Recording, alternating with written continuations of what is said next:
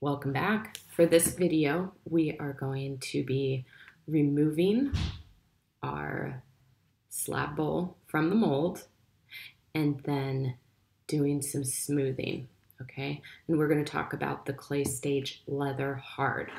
So I made this bowl using soft slabs, inserted it into this bowl and this bowl mold, and now I am going to check to see if it is firm enough to just pop out of the bowl. And how's that going to look?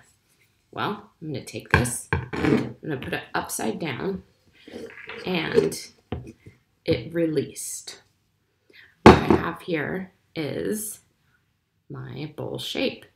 It's stiff and it's maintaining its shape.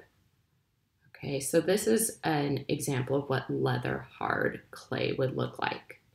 Okay, now, next thing I want to do with this is, it's not looking super great, but I want to clean it up and smooth it.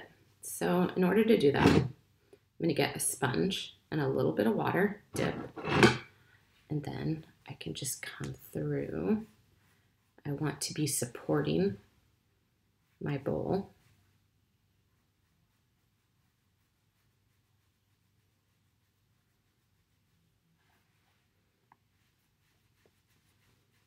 And I'm just smoothing it, making it pretty. Spend some time doing this, make it delicate, make your work delicate. And also you're gonna notice, oh, at least for mine, I have small cracks on the outer edge of this.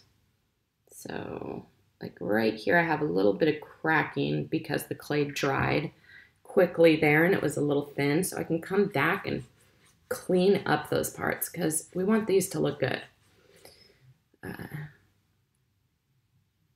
Imagine if you're trying to sell it. I don't care if you're selling it for $5, $500, $5,000. If it's not smooth on the sides, no one's going to buy it. And you're probably not going to want to sell it. So just do it right. Make it look good. Give it that extra 5-10 minutes of smoothing time just to clean things up. Make it look pretty. Turn on a little Netflix. Smooth out your pot. Listen to some music. Or actually, this is a bowl. And have a good time. So here we go. I am smoothing, holding this side. I'm going to do some smoothing here. A little more smoothing, checking my work. Ooh, looking good. Looking good. I'm liking this nice smooth bowl. Smooth bowl. I know. Hi, Baxter. Baxter says hello. This is a little thick right here, or I have a divot, not a divot, a dip. I'm going to call it a dip. I'm going to add a little clay to it, fill in that crack, see if I can smooth out other parts of this mold, or my bowl, see how it looks. And then, I know, Baxter, I know. Then I'm going to keep smoothing it.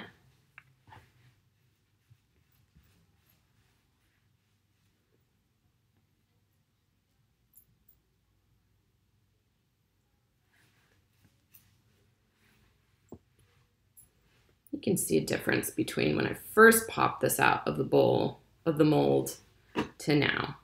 I'm going to continue just to work at this a little bit, make it pretty.